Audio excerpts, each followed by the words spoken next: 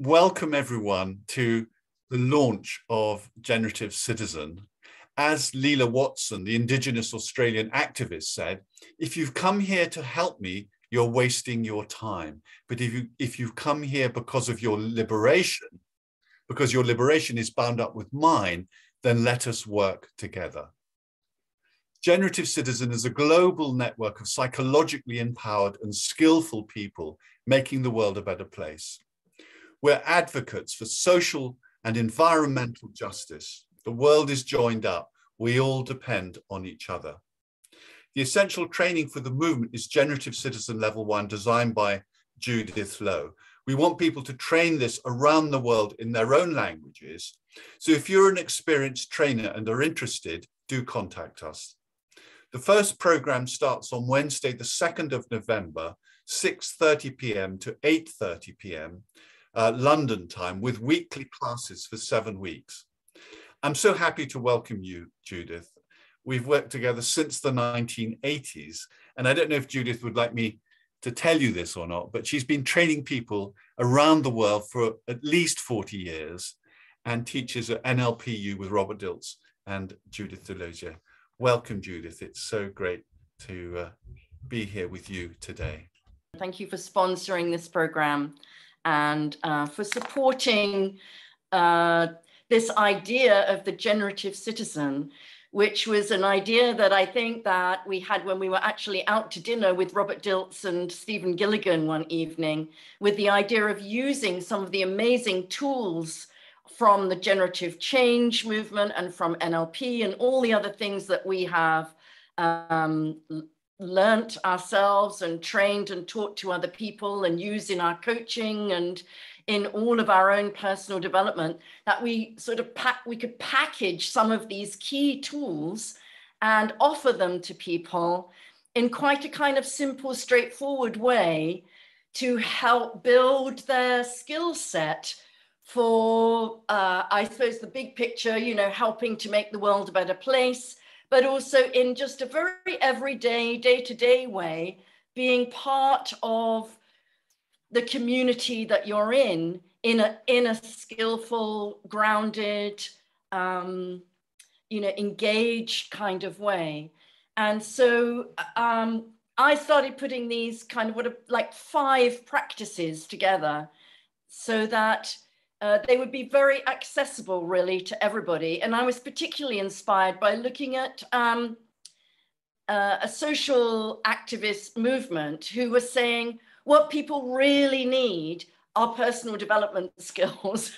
I was also inspired over COVID as well by thinking when we first, everything got shut down and things like that, especially in the UK, what can I offer people? You know, this is our time. Those of us that have been working with, training with, coaching with self-development type skills actually have something to give people at these moments.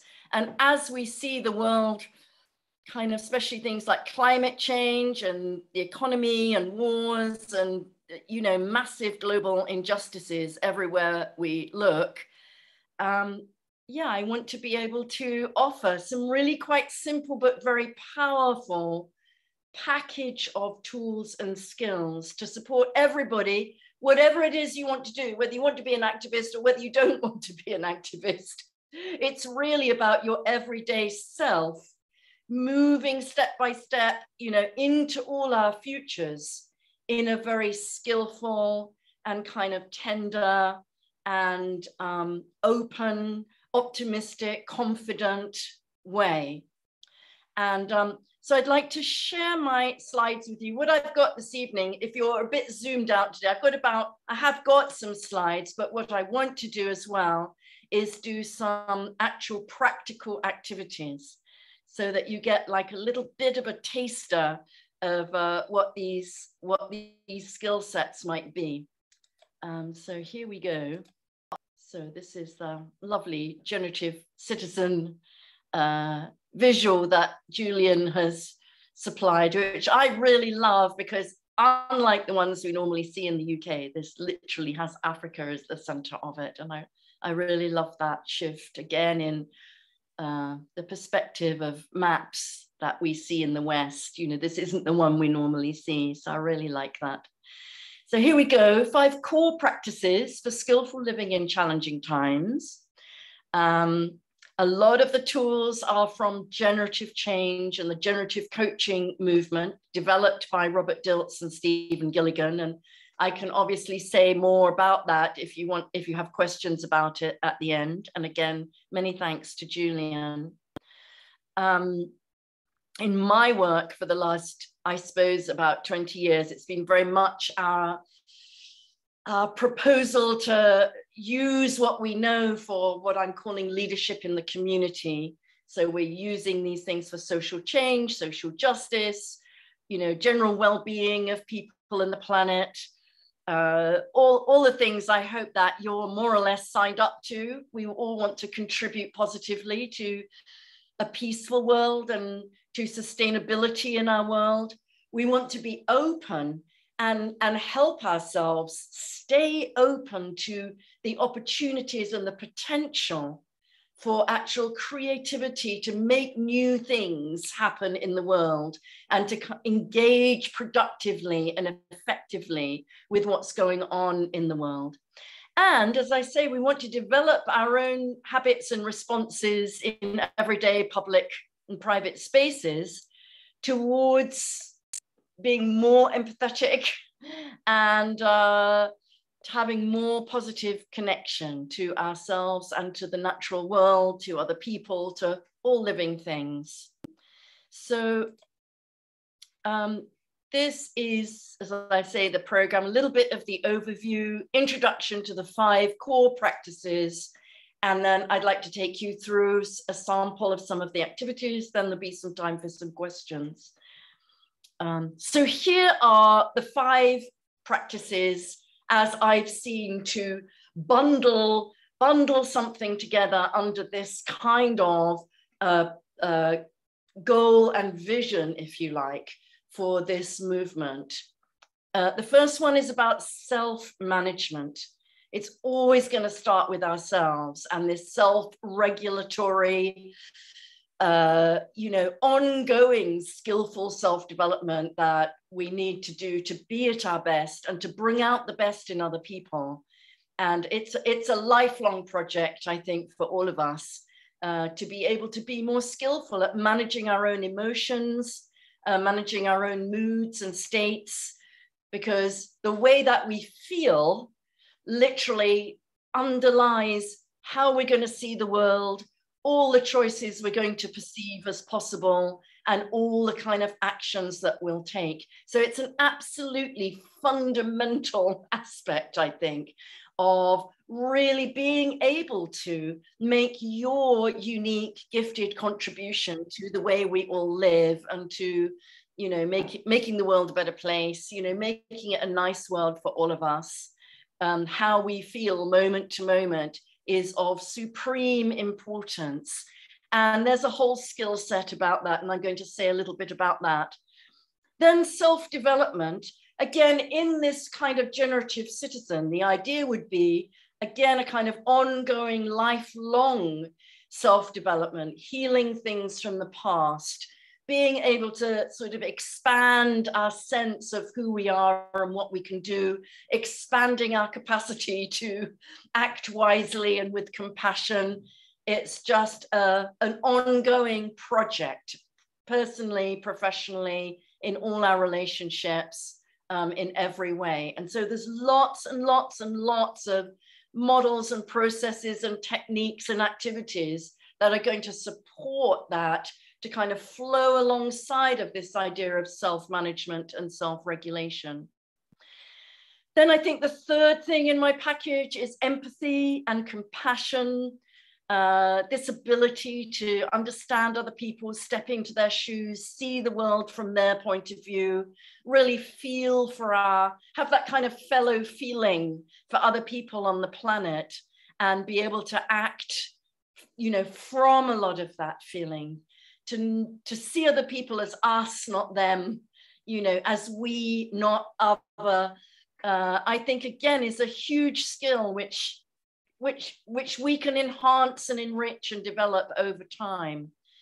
Then communication, those of you that know NLP will know it classically is about, excellent communication. We have a lot of models and a lot of know-how particularly in the NLP field, but as well as that in the generative change field, about what communication is and how to, again, kind of finesse and upgrade, update, how we can communicate well, especially, and I'll come to this, when we're in these closed bubbles of beliefs and attitudes with other people that we share our planet with. How are we going to connect to each other? How are we going to understand and appreciate each other? And then the fifth one is what I've called the citizen's knowledge base. And when we come to that, I'll explain more about what that is. So the first one is this kind of self-management idea. There are lots of different ways to be able to do this. In generative change field, we've got this very good model, which I will show you, the coach and crash model, which really, really gives you a framework to become more and more self-aware, to be able to calibrate your own state, to be able to make sort of requisite tweaks and adjustments to how you're feeling and how you're being, and what sort of energy you're bringing into your life moment to moment. Then I want to add to that some somatic practices, which, would be releasing tension and grounding, these kind of ongoing lifelong practices. So this is the coach crash model. I know that a lot of you already know this idea of being mindful or mindless, off on our routine, habitual kind of programs. So you can see coach and crash are these acronyms, centered, open, aware, connected, holding, and contracted, reactive, analysis paralysis, separated from ourselves and others, hurting, hating, violent, in fact. So this is kind of, I think, such an incredibly useful model to be able to become more self-aware, more reflective on our own practices and our own behaviors, and to have the skill to be able to move ourselves when we go into more of a kind of crash state. We tighten up, we become a bit more triggered, a bit more up in our heads, a bit more alienated from other people and from ourselves, and a bit more kind of angry or fearful or, aggravated, that we can find our way home to a very centered, breathing, grounded kind of state again and again through the day. And so I think it's a wonderful model, this idea of the inner game of everyday life, if you like, centered in your body, open in mind and in heart, kind of aware and awake and present to yourself and to other people around you, able to connect your own kind of capabilities and resources, and to be able to see and sense and identify resources around you in people, and to be able to be present with and welcoming and hospitable with a sense of curiosity and resourcefulness, really, to whatever is happening in the present moment. You can welcome, because it is the truth of what's happening right now. So it's a very, very particular, very highly skilled state. And of course, it's partly called coach state because it's also super helpful for coaches and therapists and consultants. But actually, it's super helpful if you're a parent or a child or a sibling or a partner or a neighbor or a team member, to be able to find yourself and come home to yourself again and again, relaxed and ready for whatever's happening. And these are some of the ways that we can do that. We can slow down, because we have such a lot of noise in our environment. We can slow down and just kind of pause and breathe and center. And so here, this is this idea of welcoming problems, welcoming symptoms, realizing that there's a lot of rich information and a potential actually locked inside of a lot of symptoms and difficulties. So this idea that comes from Milton Erickson's hypnotherapy practice, where a symptom comes up, it's not a problem. It's interesting, you're curious.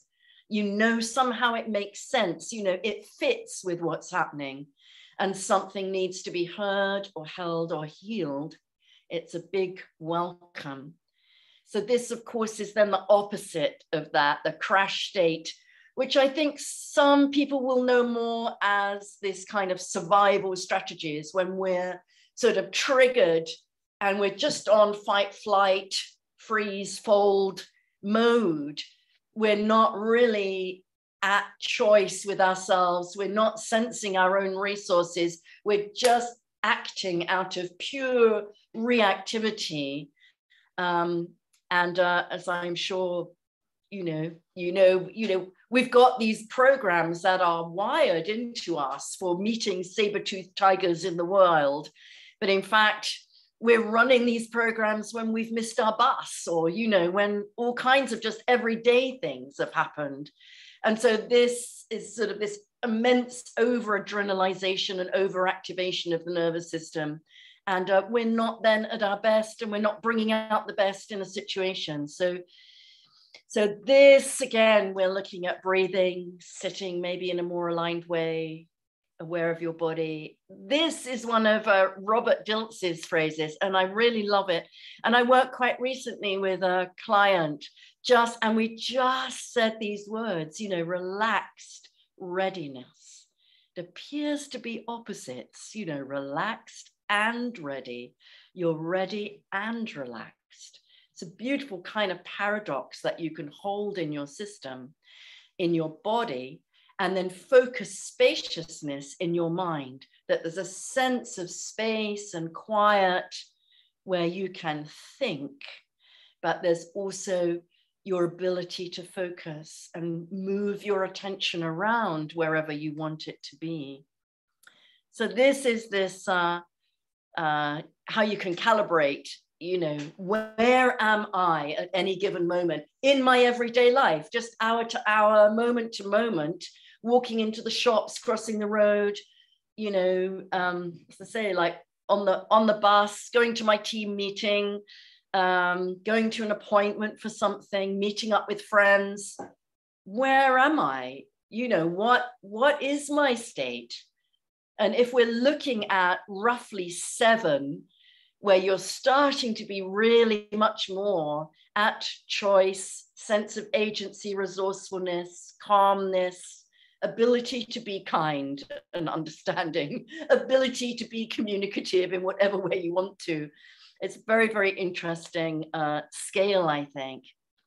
So I like to add to that, working through what's called somatic intelligence, working through the body, working with and through the body, and this idea of bringing awareness to your own movement and your own patterns of movement, so that you can establish this kind of sense of positive learning in your body. My own practice with this is through something called the Alexander technique, which some of you will have heard of and some of you won't, but it's a practice, an ongoing practice, which makes you very aware of your own habits and reactions in the moment. And it you know, the request is that you stop and pause, very much like the coach state, and that there's this idea that so this is much more linked, this idea of fake news, to something we'll come along in a moment to, this kind of confirmation bias, that when you're tense, you're only seeing what you're projecting and what you've always seen, even if it's kind of faulty. I can kind of say more about that. So here's where we're focusing in the Alexander technique and sense of being aligned and poised. There's a beautiful person, aligned and poised, and with tremendous somatic intelligence. And there's another one, two of the world's greatest athletes, just absolutely kind of in the most ultimate performance state, completely at one with themselves and with the most beautiful, graceful, relaxed, and yet directed, skillful movement. So the second practice is what I've called self-development. And that is really this idea. I'm not going to read all the slides, but it's like of evolving the self, you know, really working with your inner world. This is more of this idea of this kind of developmental NLP, as I would call it. You know, I've done a lot of coaching and masterclasses and things like that in the last however many years on coaching at identity level. You know, what's special about coaching at identity level? A sense of who you are and how you want to evolve yourself and your gifts and talents through life. So I think it would be good and interesting to deal with this idea of the shadow, the self and the shadow. We can look at this idea of archetypal energies as well. I think that comes into it. This is the logical levels model that we'll be working with. Again, I think a lot of you will know this, but you can just see there is, you know, there's different things going on for us at different levels. We've got a level of environment, the where or the when, and behavior is always contextual. Behavior takes place in an environment. It's what you do, what you say, your actions, and those are organized at a kind of another level, a less conscious level of your kind of capabilities. And then there's obviously beliefs and values, like why you do things, what the rules are in your model of the world about yourself and how the world is and what's possible and what you're capable of and what you deserve. These are kind of these rules and beliefs that you're guiding your capabilities, you know, into behavior to kind of touch the world through you. And then here is really this idea of identity, that you are more than your beliefs. You're more than just your capabilities. You're more than your behaviors. You're more than any environment you might be. So you've got this sense of kind of mission and role. And so again, I'm just sort of a little bit speeding on, but I really love this list from Robert, which is about identity development, you know, that you're clarifying your life's direction. You've got the kind of managing boundaries, your sense of self, where you end and others begin, how you can say your yeses and your nos, who you are, that you are not them, you're not like others. Becoming clear about beliefs that support who we are, transforming beliefs that don't, expanding our sense of self, this idea of incorporating new dimensions of being and becoming more present and alive in who we are. And I've just got like a couple of, this is actually the artist, and she's actually got a show on in London. I can hardly believe it. I found this out yesterday, and in fact, the show opened yesterday. This wonderful artist who did the beautiful portrait of Michelle Obama. Those of you that know that portrait, it's called Picture. She's Amy Sherald, Pictures of American Life. And I just love these in terms of identity, like really being able to kind of see who a person is and sponsor them, see them, sense them, see the wholeness of them. And so there's just a couple of her paintings. I really love them. Very, very beautiful, very present, real people. You can see them. So the third practice is this ongoing practice of empathy, appreciation, tenderness, compassion, understanding. And it kind of follows from, you know, if we're in a reasonably good coach state and we're developing ourselves, we're much more able to feel for and with other people and to see the world from their point of view, see other people's needs, feel with our hearts and for other people's predicaments, and kind of want to do what we can, you know, to help or support people, at least to see them and to understand them. So, so this is about developing compassion and using some NLP tools, but also I think it will be fun on the program to use things from arts. I have an arts background ultimately and a drama background, improv. Maybe we can, you know, work with more through our imaginations, through literature, dance, painting, movies, music. Maybe there's some practices as well that we can do. And so here's a classic NLP model of the perceptual positions. I just stole this actually from Judith Lowe. I couldn't find one. We've just used this on our modeling program, where first position is me, second position is stepping into the shoes of someone else. And then third position is being able to be more in this observer type position, being able to see how I'm interacting with someone else, to see my own patterns, what I'm triggering, what I'm creating positively in my communication patterns.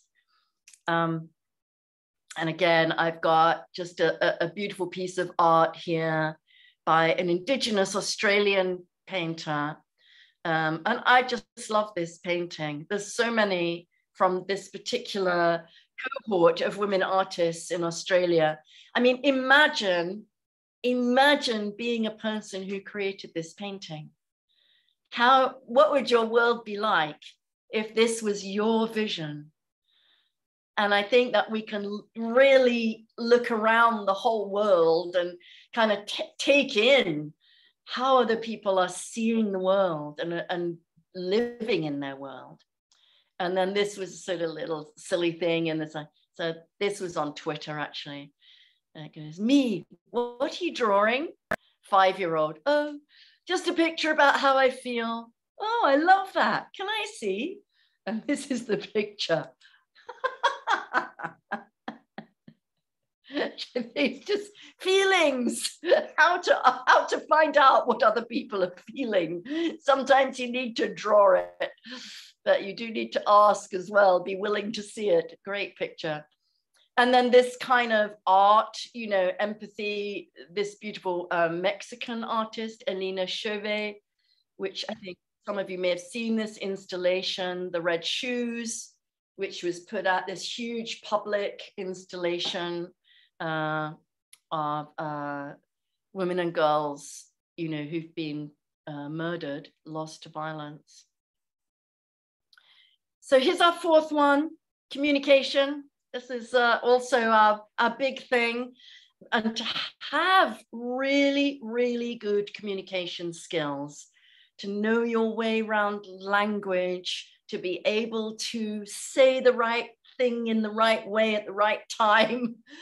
All of this becomes more and more important, I think, in our world where we're becoming so divided and so, I mean, I'm a big Twitter fan, but I mean, I find it quite difficult sometimes, just what's called the pylons, you know, the sort of, people are finding it easier and easier to be super unpleasant to each other. So we've got, particularly from NLP, some actual really powerful communication principles that come down to us through sort of cybernetics and through lots of research in the 20th century about how people kind of, you know, have their own different kind of model of the world. In fact, now we think of it more as a kind of confirmation bias, projected, endless projections that we're creating our worlds all the time. The NLP model is very much that we're hoping what we say lands with someone in the way that we meant it. But because we're all running these different kind of simulated realities, it's not always a done deal. You know, language is very ambiguous. There are cultural differences, which mean that gestures and the way that you do things can be misinterpreted and misunderstood, no matter your intentions.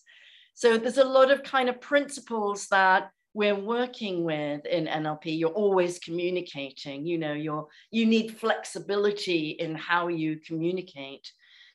And then to add in, you know, we've got like a lot of models, tried and tested, amazing kind of models. This list may not mean very much to you if you're not, and believe me, you don't have to be an NLP person at all, because these are models which you can find the crossover in things like cognitive behavioral therapy, where you're challenging people's sentences and you're challenging their beliefs and you're understanding how language has sometimes rigidified people's worldview. And we're listening to how language can work to really kind of free us out into finding out what's possible, you know, finding out what's possible to do, finding out how to make other people feel good and feel like they belong and they're worthwhile and that we're willing to engage with them. So this is just a long list of jargon for people who don't know it. And that's absolutely fine. I can give obviously examples of all of that. Sleight of mouth is more this way of kind of framing using language. Meta programs are like these filters where maybe someone is more thinking about goals and someone else might be more thinking about problems, and that shows up in their language. It's like two different cultures, if you like. Metaphors, how we use metaphors, sensory-based language, you know, seeing, hearing, feeling. So this really is my graphic for this. And it's a strong graphic, I think, for why I'm, you know, in a way inspired to produce this program for anyone who wants to join me. Not, as I say, that I'm trying to sort of make people into activists or anything, really. Just more skillful human beings in the world is really what I'm after.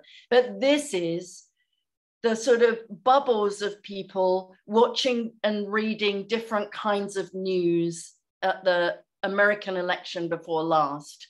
And you can see that almost non-overlapping. This is going to be more and more our problem, this non-overlapping realities that we're living with, and how to build bridges, how to use language and how to communicate across this. So again, we've got, it's called epistemic closure, when you're just in your own bubble and you can't even take on board disconfirming evidence, you know, new kinds of evidence that prove that you know, that you could doubt something that you're really sure is true. So this idea of principled persuasion, not, you know, which has values to it about caring for people, understanding something about cognitive bias, understanding something about nonviolent discussion. I think all of these are really going to be important for all of us to be as skillful as we can. So this is an example. So there's something called proper naming, how we use words, how we use our words. And this comes from Stephen Gilligan, which, like, how can we say something that what he says, it tells the truth of a situation and it brings out the best in people. And it kind of assumes that and triggers sort of people to feel very resourceful and capable and good about themselves and good about what they can make happen. And it honors the values in the system. So that would be, again, like a kind of exercise we might do. And then finally, there's this idea of a citizen, what I've called a kind of citizen's knowledge base.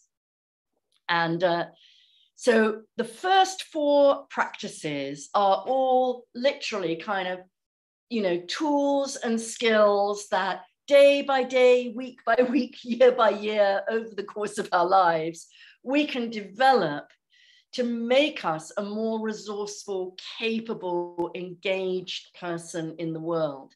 And that means then you have the option then to use that however you want, whatever you might want to get involved with or support. You're going to be able to do that with wisdom and compassion and skill and tenderness for yourself and others. The citizen's knowledge base is much more what I've thought of. I mean, I've thought that it could work almost like a kind of book club, if you like, that there's kind of background data, evidence-led data that is historical, that is economic, that is just kind of proven to be the case, as it were. So this is what I've thought of it, that it's a kind of reality, evidence-based, social, historical facts and evidence, maybe on race or colonialism, sex, patriarchy, class, poverty, inequality, climate crisis, mainly those 4 areas, I think. And I'd like to do it in a very neutral way, so that it's very non-ideological, it's non-confrontational. Everyone can just kind of relax around learning some things, maybe about your own country's history, you know, in some new ways. So for example, I'm currently listening to a wonderful podcast called Empire, which has Anita Anand and William Dalrymple talking about the ones I've heard so far. The East India Company, the Kohinoor diamond, of course, which came up, you know, on the Queen's crown, and all the various kind of history of that. It's so interesting. It's just sort of, I didn't know a lot of these things. You know, we weren't taught a lot of this stuff at school and or, you know, at university or whatever. I've sort of acquired a lot of knowledge over my lifetime, but I think it's an interesting one to know about. And so I've got, although I'm sick, you know, I think these things are interesting. You know, this was the this was the removal of the statue of Edward Colston, and you may or may not agree with it. I feel fine about that. It's interesting who he was, though, you know, and why people were doing this. For those of you who aren't in the UK, Edward Colston was someone who enslaved people and built wealth in the UK and Bristol through doing that. And the local population had been asking for this statue to be taken down literally for about, I don't know, decades, about 20, 30 years. And in the end, this was part of the sort of Black Lives Matter movement. They just kind of very gently pulled him off the pedestal, rolled him into the harbor.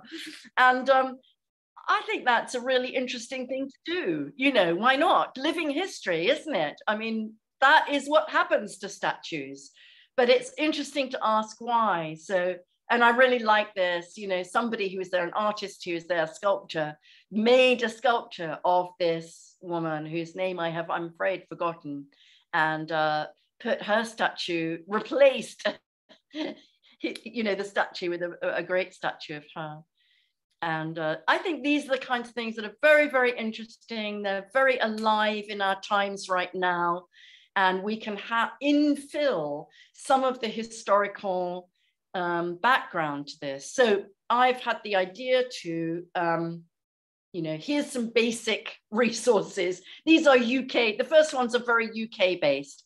And so what I want is for people in other countries, in other cultures, to have a chance, if you want to start teaching this material, to be able to start selecting your own materials. Here we've got this wonderful historian called David Olusoga, who's done some amazing BBC television series as well about the Black presence and Black history in the UK. Then here's one by a woman called Caroline Criado Perez, which is about the data sets that relate to data bias in a world designed for men. Then here's one by this guy, Guy Shrubsole, who owns England. So this is much more about things like land ownership. And then I've got some others, you know, maybe take some readings from Greta Thunberg or Rolf Dobelli, which is about cognitive bias. These are some American writers and scholars. Claudia Rankine, which is about race. Jamil Zaki, The War for Kindness, Building Empathy in a Fractured World. George Lakoff, again, that would be about sort of how we think and how we put our world together. There's so much material, reading, podcasts, movies, TV, you know, poems. And I would think of this as being a kind of like a peer study group that is just with the other practices, coach state, self-development, good communication, empathy. We could start to kind of make ourselves that little bit more knowledgeable in a non-confrontational, non-ideological way, such that we've got that kind of relaxed readiness, you know, where when these kind of things come up, we've got some choices about how we might engage when those opportunities come up, about maybe communicating something differently or framing something differently for somebody. So this is what I want to do today, just some little exercises from each of these four of the five processes. And to say, so I'll bring this out maybe at the end, but you know, we've got some prices for the program, different donation levels, and we'll kind of come back to that. What I want to do is go backwards to this. Okay. Sorry if that was a lot of slides for people. I hope you're not all zoomed out already. I wonder, quite like, if there's anybody got some comments or questions, let's have like 5 minutes or so. And then I'd really like to do like 2 or 3 little mini examples of the practical skill acquisition that we'll be able to do on the program in these different areas. If you have a question, just click on the reaction button and then we'll take your question. So there's the reaction buttons at the bottom of the screen. Robert is here. I didn't realize that. Yeah. Yeah, sorry, I got in. Hi, Robert. That's lovely to see you. Hi. Hi. Hi, Robert. Having a little challenge with my internet. No, it already knocked me off once or twice. Great. No, it's great. Great. So I'm wondering if anybody had anything they wanted to add. I'm really happy to, I really actively want to kind of engage with everybody who'd like to ask anything or comment at this point. Whoever put the question in chat, why don't you just... Oh, there's someone here, TRC. Yeah. Hi there. Hey. Hi. Thibaut. How are you today? Yeah, lovely to see you. You know, I think in another space, I see a similar trend where there was somatic coaching more on the individual and corporate level. And then there was the expansion to generative coaching, generative somatics, which was social change and embodiment practices. So I see a parallel here. That's right. I'm curious what the jump is from like a generative coaching lens to a generative citizen lens. What is that? Because I see some other dimensions. Well, they are, of course. I have stolen everything I know from Robert Dilts. He will, he can confirm this. Gladly given. What I've done, because it's not a certificated program as such, I've packaged together what I think would be, so in other words, it's different missions, different visions, shared, of course, at the highest level, the completely shared values. But this is like a package of, you know, some skills that we can all just use for every day, being in the world at our best, you know, bringing out what we can in others, and, you know, being part of promoting more loving kindness, more creativity, more inclusion, you know, more resilience, you know, in our world, so that we can solve the problems that we have. So it's not a specific sort of profession. It's not a profession. Yeah. Yeah, no, I just wanted to hear, yes. I wanted to hear more that what you just articulated, that context and that difference, because I think it's what the World Doctor just ordered, right? I mean, I think these technologies for at the community level and social change level are perfect. So thank you. That's right. That's right. And that's what I'm hearing in the sort of social change activist world, that actually what's needed is this kind of grounding. And these are really superb. I mean, they're superb, you know, world-class tools. They really totally agree. Thank you. They are the thing. And I'm not just saying that because, you know, Robert Dilts is here. I would say it behind his back. And question from John Sleeper. Yeah. Thank you. Hi, John. Thank you. Thank you. Thank you. Hi, Judith. Nice to see you again. Yeah. Lovely oh, hello. Yes. Your passion is really infectious, and thanks for the presentation. It's you know, how could you not be sort of drawn into this idea that, you know, we're trying to bring this work to the world in, you know, particularly some of the things that are happening with climate change and things like that. So really like to hear and see your ideas. I had a really specific question, I'm afraid. Yeah, go for it. About I really liked the slide you showed with the impact of the media. Yeah. And I think there was the question I asked in the chat, because there were, I think, sort of three main colors: red, blues, and greens. So I was just curious what the colors represented. The colors represented really sort of Republicans and Democrats. So it was it was a visual mapping of of what's called the epistemic closure, you know, of people who were reading and watching different media. So you could see like where the two different kind of main voting bodies were never overlapping. And I think it's there's similar data from Facebook, you know, about just people living. We're all living, you know, when I say people, I mean me. You know, I am living in a bubble of people who kind of think how I do. Well, mainly apart from my, you know, my conservative relatives. Yes, we're sort of all living in our echo chambers. Yeah, absolutely. That's right. And so what we want to be able to do is to be skillful, confident, loving enough to be able to take a step, you know, towards others and kind of find out, as Erickson would say, you know, find out what's possible.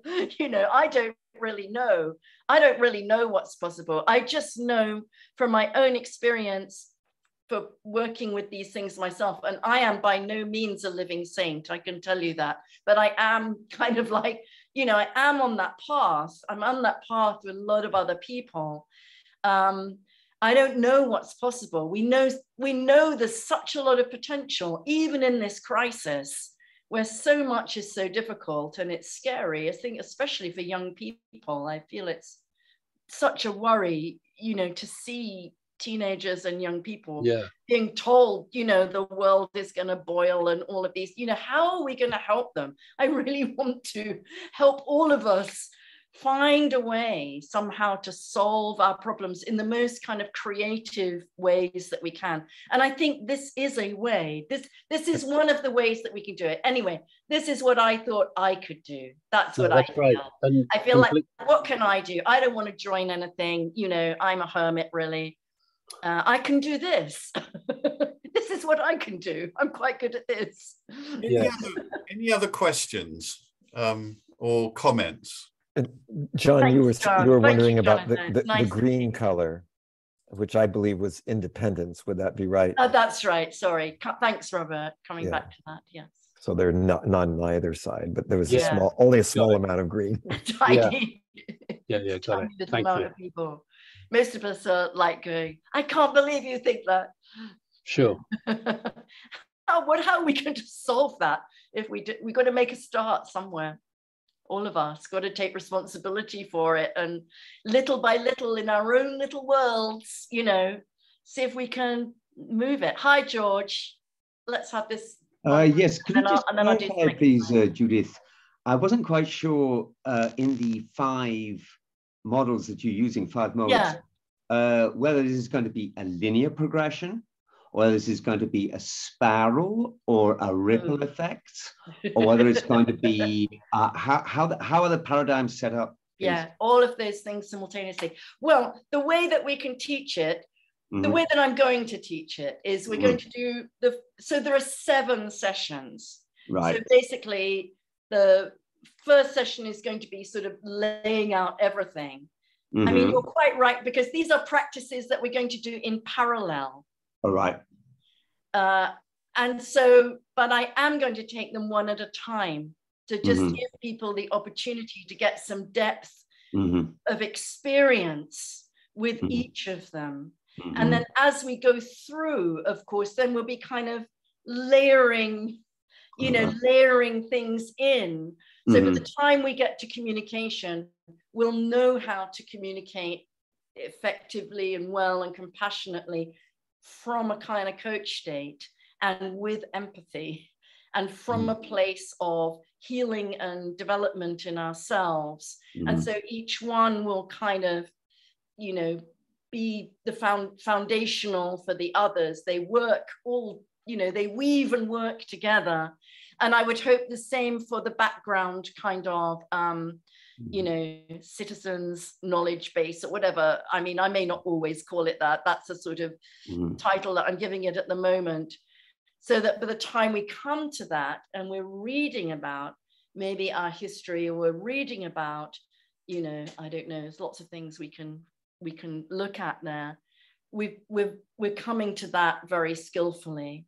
And then at the end, the last session, so there's one opening session, then the 5 practices sessions, and then there's one at the end just for people to kind of really bring all of those together in the way that they want to, and in the way that works for them, and to develop a kind of pathway forward for them in whatever way people want. I mean, it could be, it is supposed to be an everyday thing, but where you feel you're part of something, you're aware rather that you're part of, we are already citizens, you know. It's like how to be a generative citizen is to be able to bring that kind of spirit of grounded, you know, creative, compassionate, skillful connection into the world with us every day. So Judith, I was thinking about there being 3 sort of levels. One was be the change I want in the world, as the first level. Second level is advocate, so talking about it, sharing it, communicating it. And then the third level, which some people may not want to do as a part of the movement, but it's there, which is to be an activist, to get involved in some way. So, but all of those 3 levels are possible within the generative citizen movement. That's right. But I think of it as much as sort of being nice to the people in the shops, you know, and kind of like creating that field, you know, a kind of positive field around you everywhere you go, that you're able to do that in a nice way. I see how much difference it makes when you can be like that with people. You know, I'm sure all of us are already like that, but it would, you know, you can be more like it, if you see what I mean. You can have that choice available to you more frequently and with more, you know, kind of range, I think. And that makes a huge difference to other people's sense of safety and belonging and well-being. That makes a difference to other people's health and their stress levels and their ability to connect to themselves and to other people with good heart and good humor and fellow feeling. And, you know, that's how you create community and a feeling of, as I say, kind of like fundamental safety. Peter Sissons has a question that she's put in the chat, a very practical question about signing up for the program. Will it be possible to miss a live session and watch the recording of it? Yeah, that's you, Julian, I think. Well, I thought you might have a comment, but oh, right. Well, I would say hopefully yes. We will record it. Yeah, and that should be available to everybody, I think. To everybody who signed up for the program. Yeah. So yeah, we'll send you the link afterward. Yeah. But we'd really prefer it if you are present, because of the exercises, because of the interaction, because of all of that. So it's, you know, you'll get the data, you'll get the information if you watch the video, but really we'd prefer you to be face to face, connecting, because a part of this is about creating a community where, you know, where we have a peer group, where there's mutual support, where our peer group is helping us think about how we want to live, who are supporting us in our feelings about social justice and environmental justice. That part of the program is super important as well. Robert, as you're here, do you want to sort of say anything? Well, sure, but I think that Kate Kate has a question or comment first. Okay, Kate. Thank you. Hi, thank you. A lot of this is sounding really familiar to me, although I've not really worked with NLP. What I've been working with is something called regenerative thought, regenerative thinking. I'm hearing a lot about being really nice to people. Yeah. And one of the being kind and being thoughtful and empathetic. And one of the things about regenerative practice, regenerative thinking, is frameworks. To explain to people to help with their cognitive development. And I mean, it's very similar to what you're saying, in that it's about giving people skills in how to think, so that they can make more of a contribution in the world. Yeah, and great.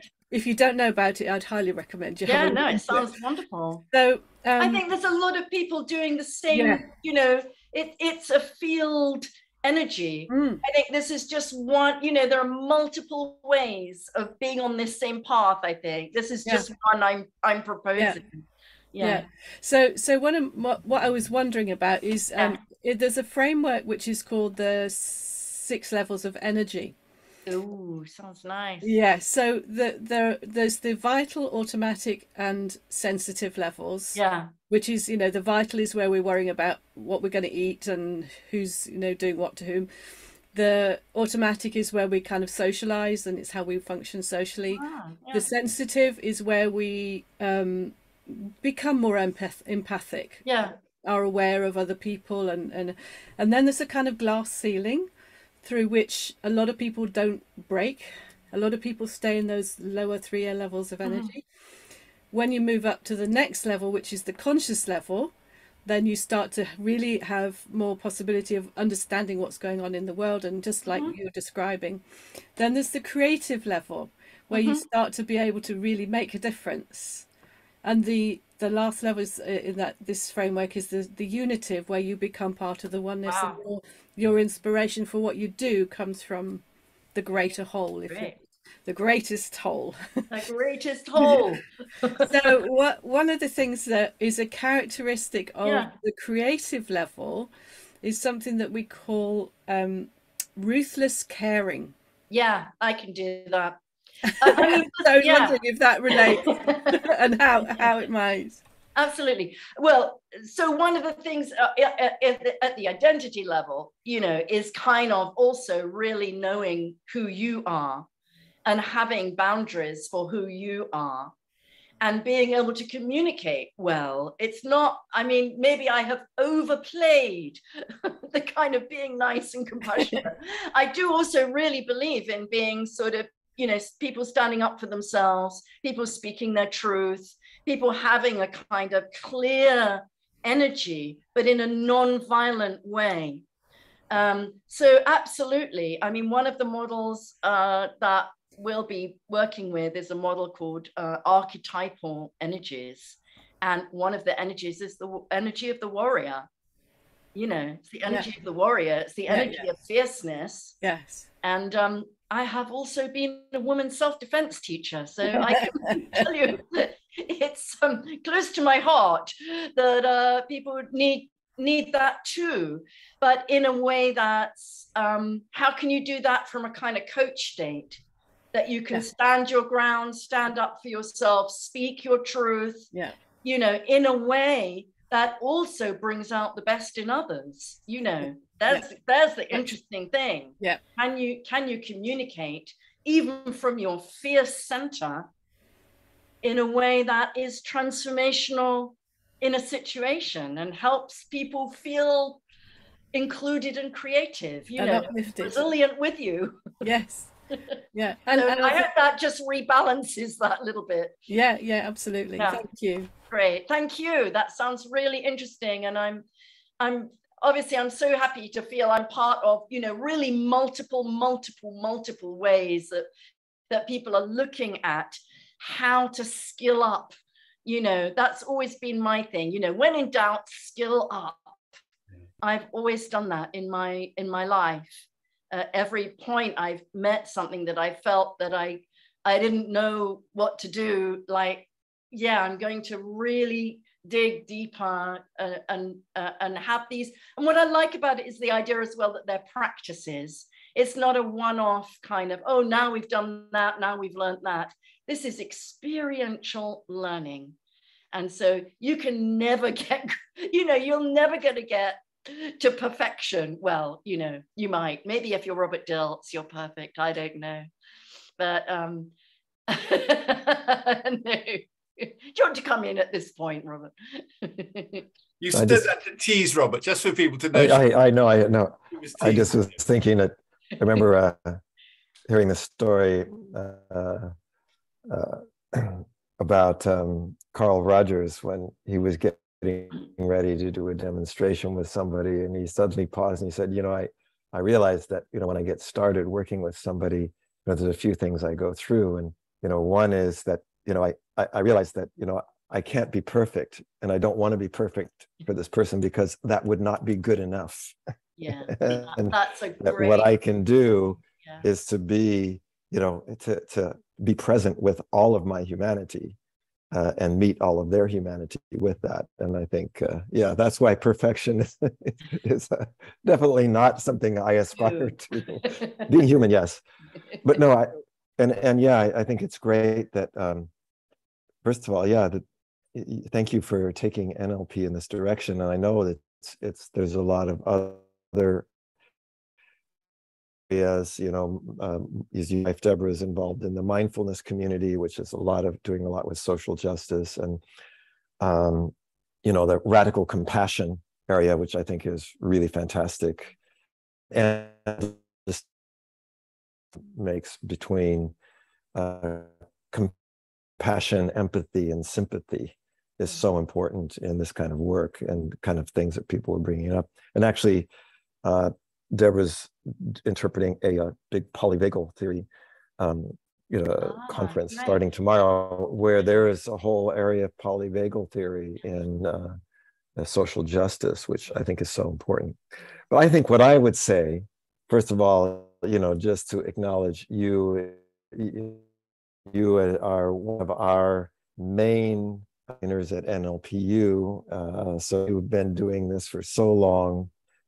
One of the things I was thinking as I was listening to you, having known you, I think it's getting close to 40 years now, is that this is what you were designed to do. This is your calling is, and I'm so glad that you are really embracing that. So I think that, this is something that is long overdue, you know, for NLP. You know, I have to say, my own path, when I got involved in NLP, I wasn't studying psychology. I was studying politics and how do you make, you know, big change. And the reason that I got involved in NLP was because I realized that all of these political theories were so abstract that it didn't really have anything to do with the actual human beings. And so I got involved with NLP to actually try to understand what would need to change inside of the individual in order for there to be that bigger change. So this is also what has been, you know, my dream and my path. So I just want to say, I think it's fantastic, and I honor you, and also, you know, Julian, for taking also the reins with this. I think that's super exciting. Bringing yes. people from a lot of different fields, but just starting with the generative community and the NLP community. And in fact, we could probably do more to bring the NLP community into the conversation, particularly since, you know, Judith is using so many of those tools in such a beautiful way. So I think it's really very, very exciting to start with the really skillful people and to skill ourselves up so that we can also, so what's so great with this program is Judith wants people to teach this in other languages, in other places, so that we'll be running a trainer track in parallel for people to teach Generative Citizen Level 1 all over the world. I mean, that's, you know, let's make this big. Let's get as many people involved as possible. Let's use the skills that we already have, you know, to work together and feel supported by each other to take this out to more and more people. I mean, that's the vision we have. And we already have people who are beginning to get involved and, you know, in developing the movement, in addition to but in addition to the training program itself. Judith. Lovely. Thank you. Thank you, Robert. Thank you, Julian. So I've just seen Iris, actually. Hi, Iris. You just popped up on at the bottom there. Nice to see you. So let's do like a few practical things and have a taster for some of these models.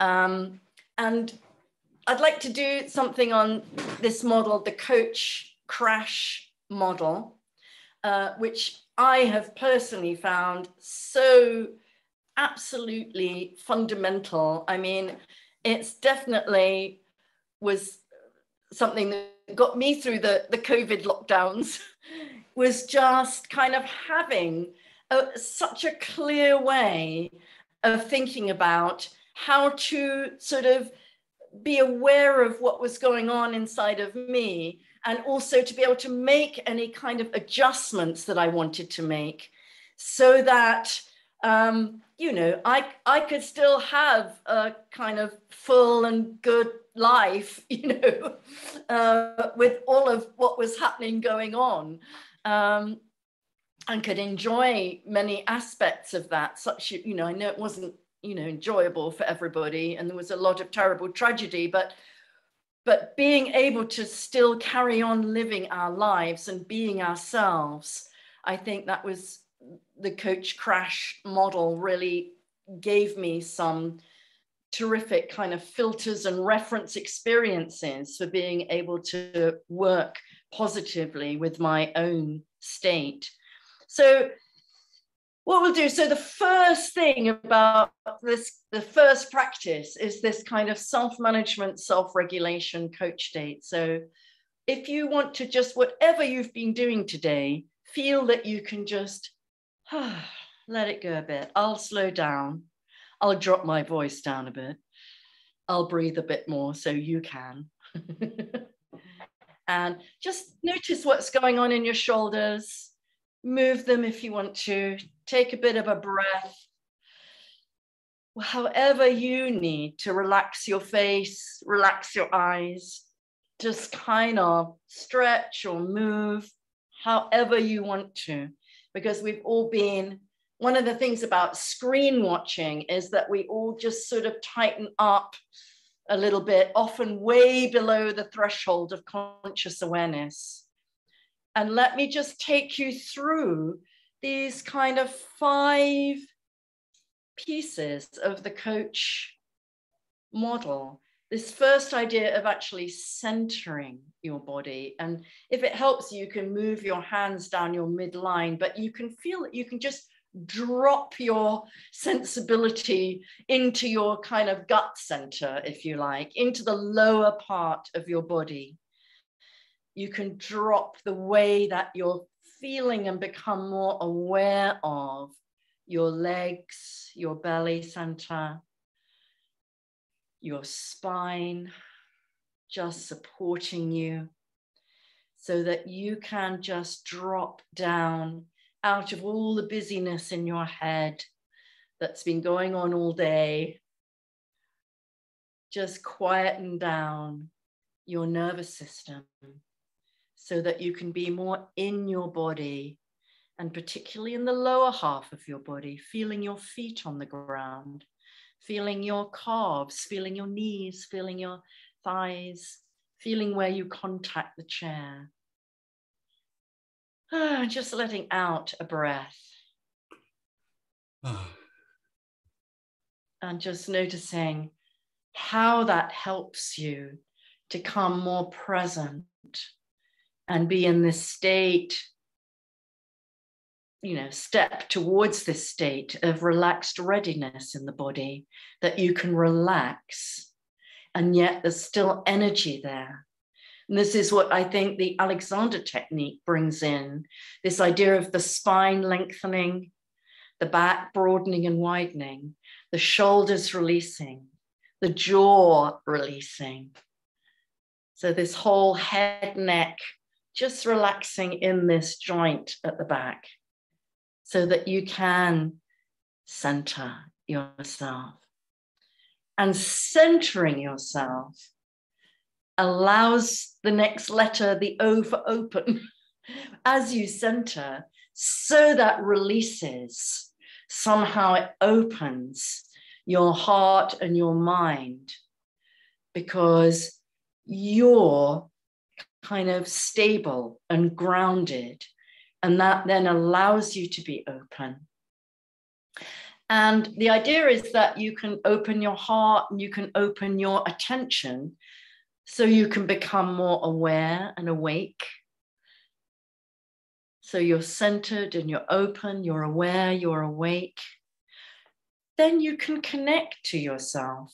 Sometimes it helps to literally have both hands on your body, like a hand on my chest and a hand on my belly, where I go, right, I can connect, I can sense my resources, I can sense myself in the present moment, connected to myself, connected to my sense of my own resourcefulness, my own resilience and confidence, my own sense of self-esteem and belonging. I can feel it. That's what being centered and open and aware just allows you to notice and connect to. And as you do that, you can connect in a sense to what the resources all around you. People that you maybe animals, community, I don't know, books, music, whatever you might say. I can connect to the things that really matter to me, really help me be resourceful and be myself and bring myself present into the world.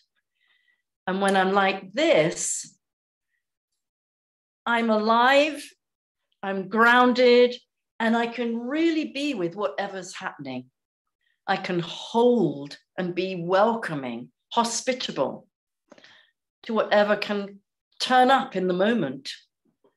And I can meet that with all of me and all of my resources.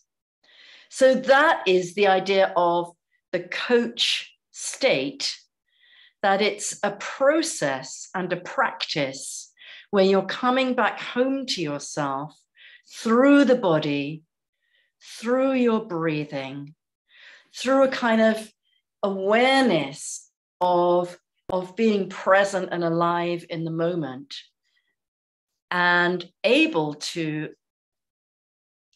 access your strengths and the kind of source of yourself, of your resources. So I'm wondering if I'd like to do like a little exercise. I'm wondering if anyone would like to do it with me, and we'll do like a little tiny demonstration, and then you can go into small groups and have a go for yourself.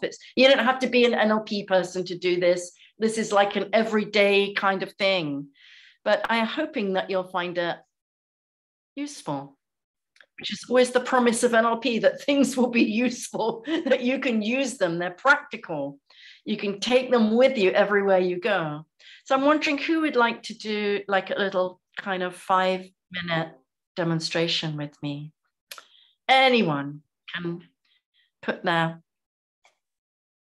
hand up for this. Who would like to do that?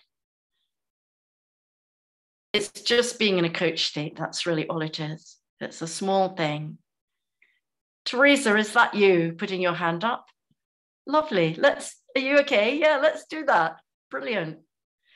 Julian, can you put us in that little sort of spotlighty thing? I will. You can see us there. For the purposes of the video, can I ask everybody else to turn off their cameras just for the duration of the demo? Now I've just lost Teresa, so here she comes. So add to spotlight. There we go. So if everybody else, Iris and Li Wei, turn your cameras off, and Christina, that would be great. Of course, really, Teresa, I just want to say, how are you? Haven't seen you for ages. How are you getting on? I'm good, thank you. Really great. good. It's lovely to see you. Yeah, and I just want to say that I remember you talking about this quite a while ago. And at another time, I'd like to tell you just how much the timing is perfect for me. So, well, yeah, thank you. Thank you. Thank you. So this is like a really, really simple thing, which is, first of all, we're going to do like this coach state. And then after that, I'm going to ask you for something that has slightly irritated you today. So a small scale thing, but, you know, we'll keep that in the background for now.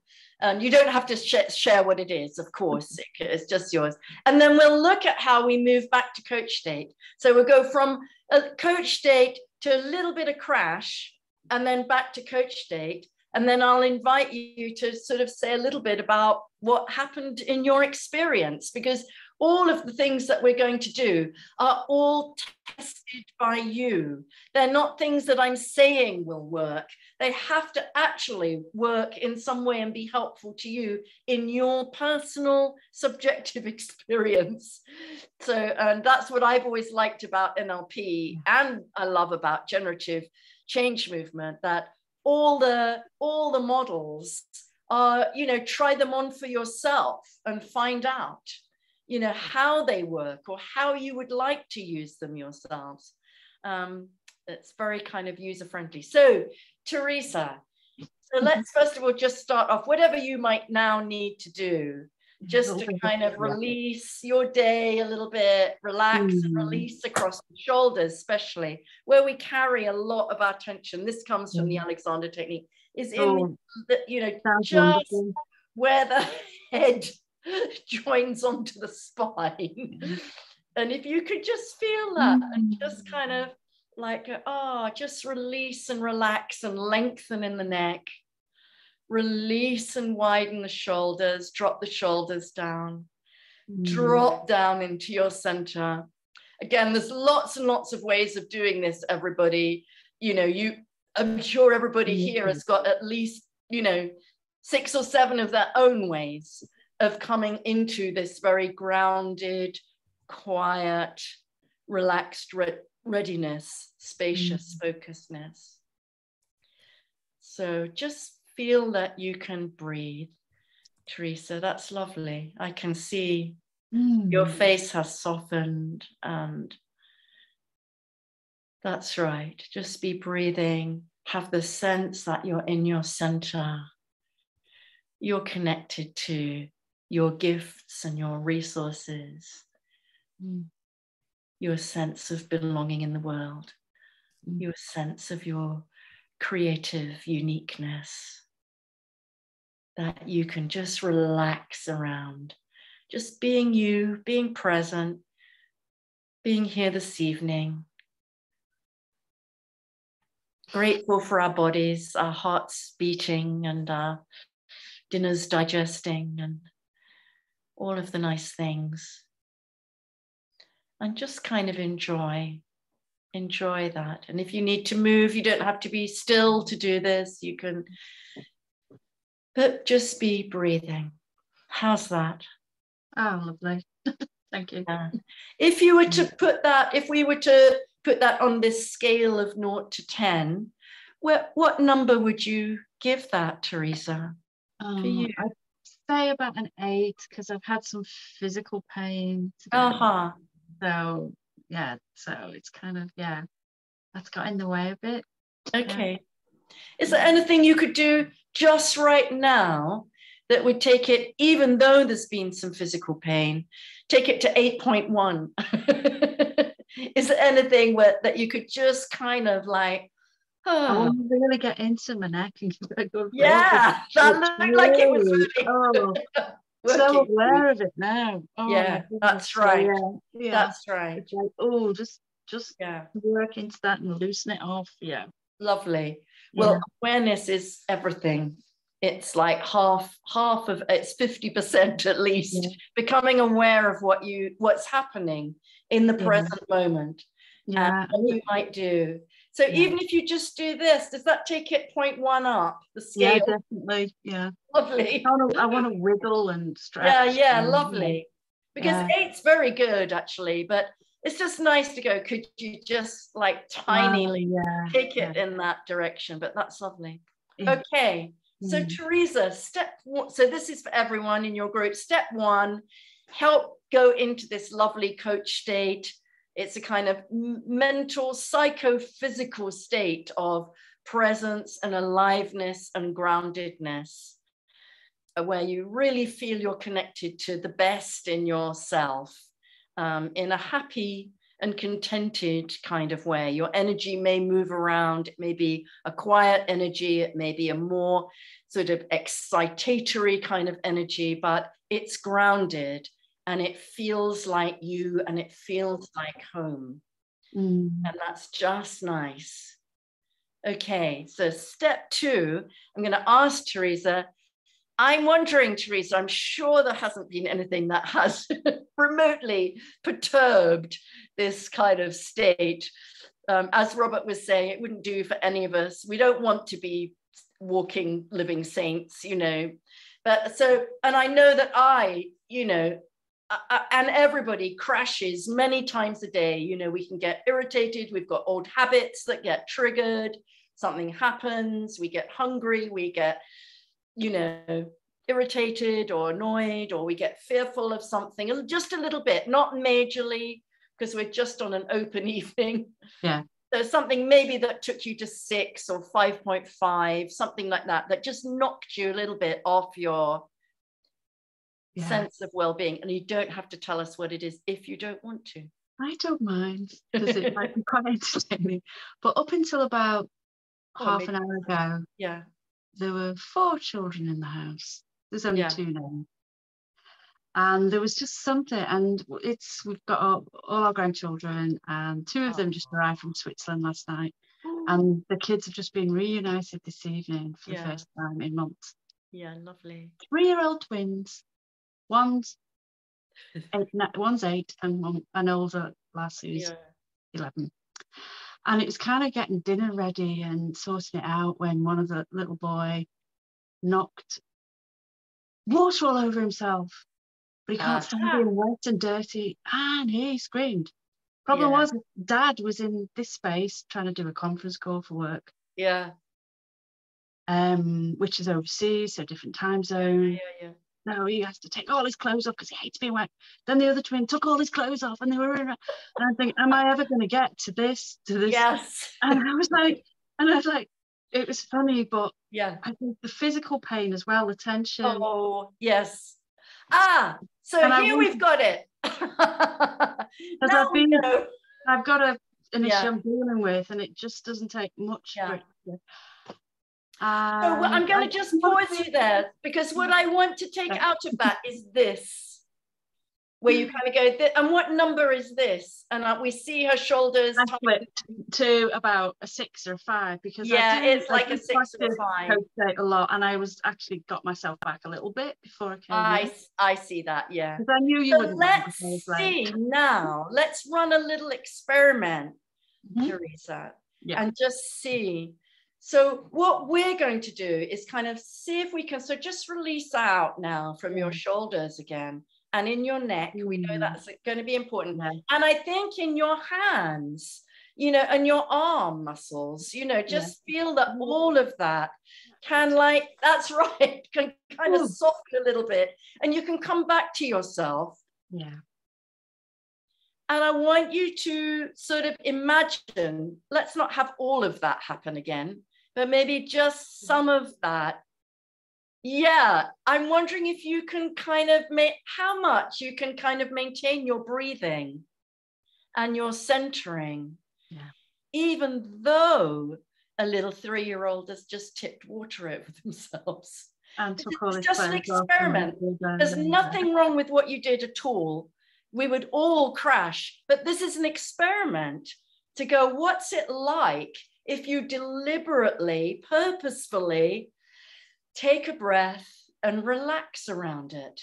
The little child spilt water, he's drenched, it's bedtime, he's shrieking, but you're breathing, and your shoulders are relaxing, and your hands are relaxing, and your spine is lengthening. You can feel your legs. You can feel that you're breathing, that expansion in your rib cage, just kind of like naturally happening, slowing down, pausing, centering, staying with you, seeing and hearing the mayhem around you. Knowing that you're going to act and help, but you can stay with yourself. What's that like, Teresa, as a kind of experiment for you? What's different about it for you? I can relate to that because I did have to step back and practice it a little bit at the time. And just, you know, I'm not bothered about the stuff. We just cuddled and tried to make him comfortable, and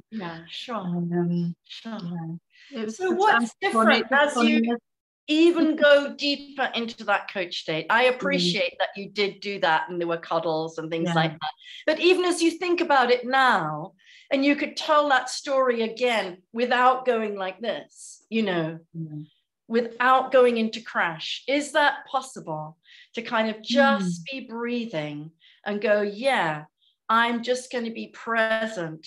I can think about what happened really from a coach state.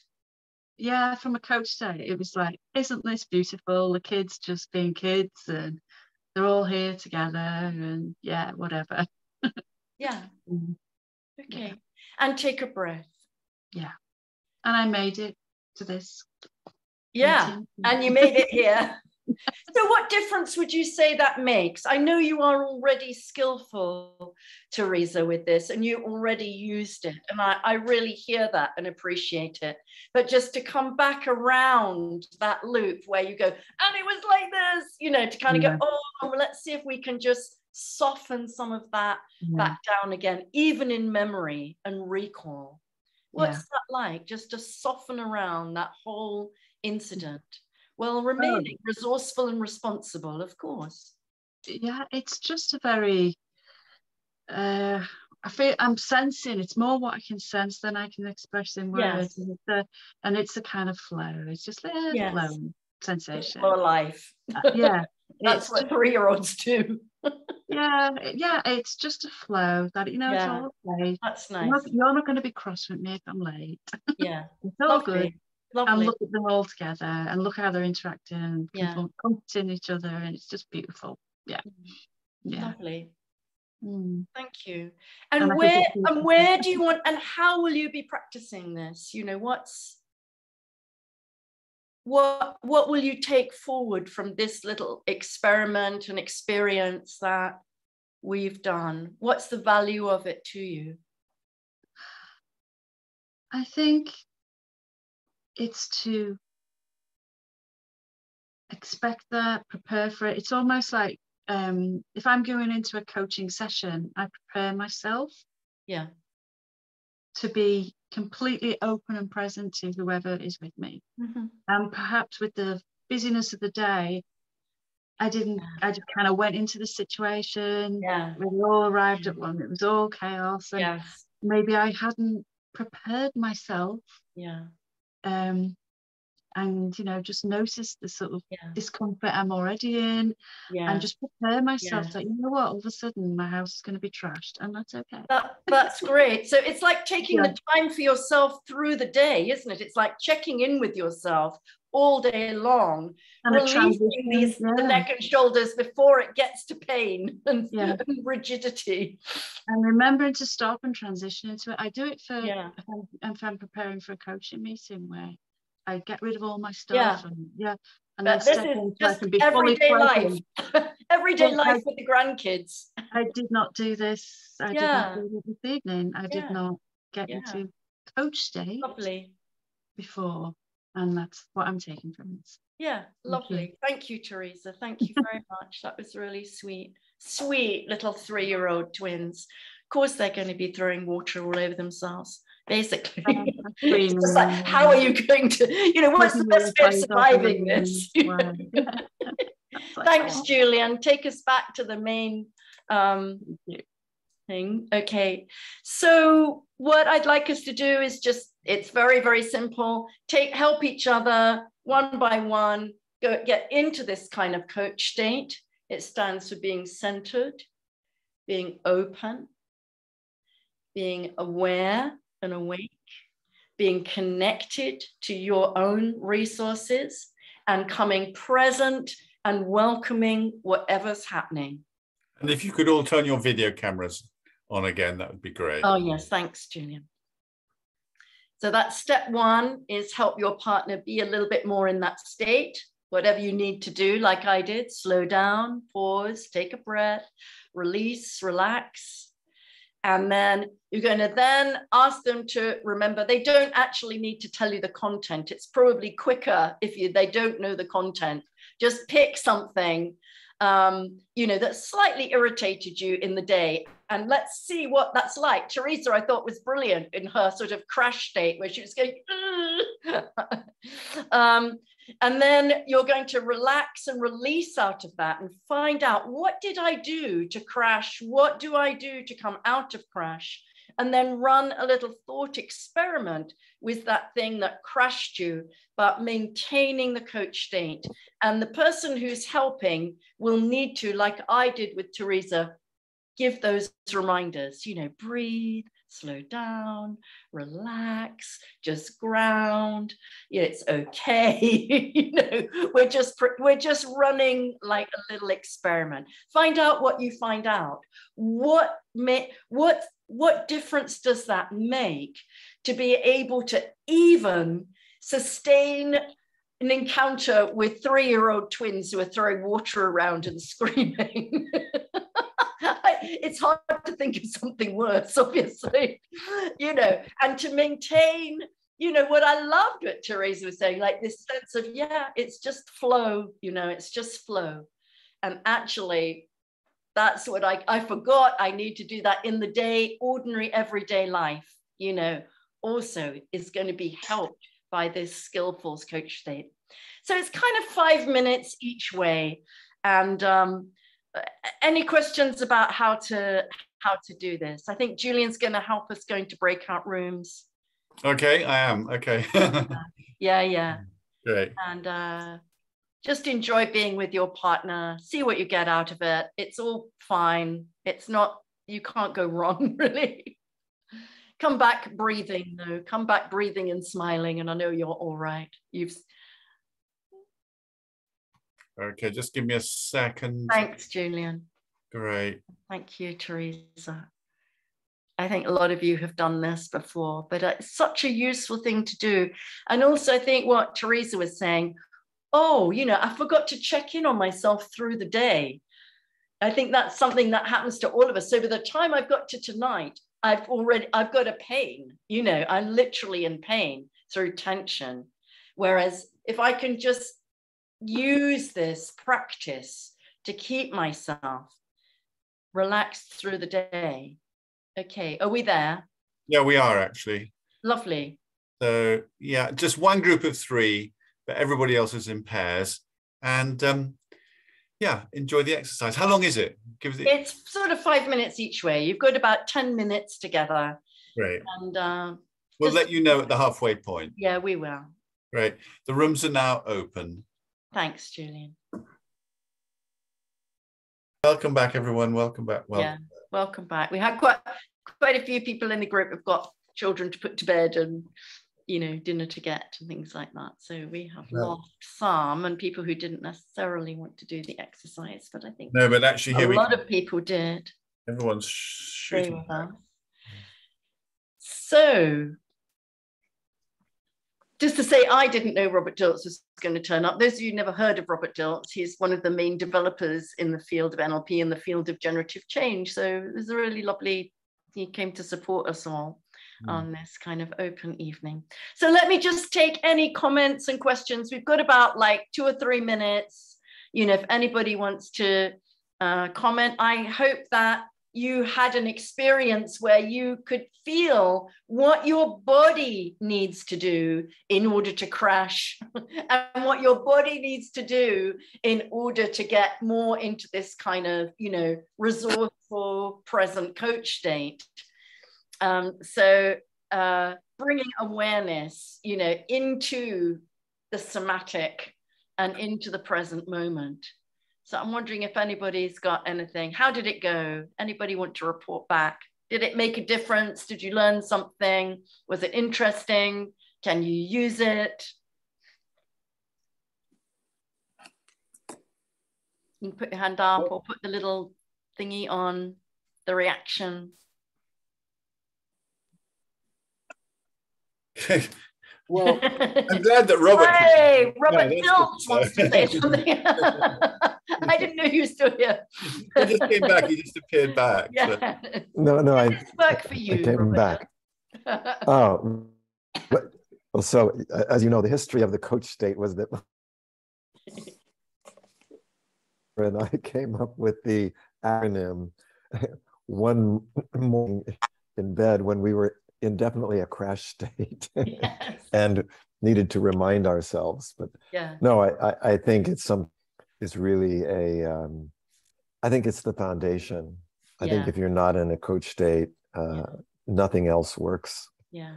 We like to say, and Stephen and I like to point out that, you know, if you're in a crash state, what you think makes no difference. What you do makes no difference. What you know, it doesn't matter what, you know, practices you've done.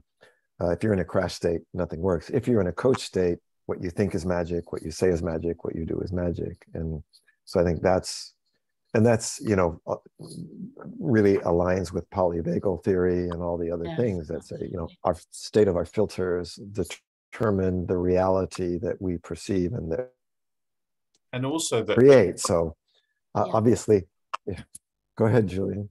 Well, and also that from the coach state, from that open, centered, connected state, we can hold the difficult experiences, and just the witnessing and compassion from coach state is healing for those difficult. And I would say one other thing, Julian, which is that, you know, because this is about generative citizen and it's about social change.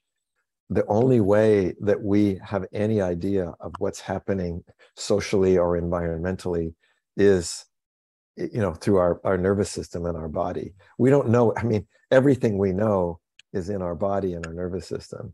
So when we're in a crash state, the whole world is in a, you know, I mean, our perception of the world is in a crash state. So if we actually want to create a better, more harmonious world, the only way we know it is through the way that our body is organized. So coach state is not just a nice personal thing to do, and even to hold or heal our own difficult feelings. It is the way that we will know how to make a better world and heal the world. So absolutely, it's the foundation of that. Thank you. So we're at the end of this, you know, special open evening. I really hope that you've enjoyed this idea of generative citizen We are going to be running a program, as we've said, 7 sessions, 2 hours, you know, evening class starting on Wednesday, the 2nd of November. And Julian, I think, is putting the link to sign up if you would like to in the chat. Is that right, Julian? That's what you're saying. Yes, it's in the chat now.